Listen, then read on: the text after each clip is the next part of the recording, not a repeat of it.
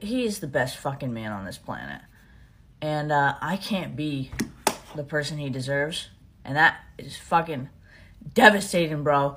I'm sure there are people who can relate to what I'm saying. When you have severe depression and you are in a relationship or marriage or whatever, it is incredibly difficult to give your partner love. And oh my God, I am struggling with this. It breaks his heart that I'm sad, and that further breaks my heart knowing his heart is broken that I'm sad. Having my new dog definitely does help, and thankfully he loves to cuddle.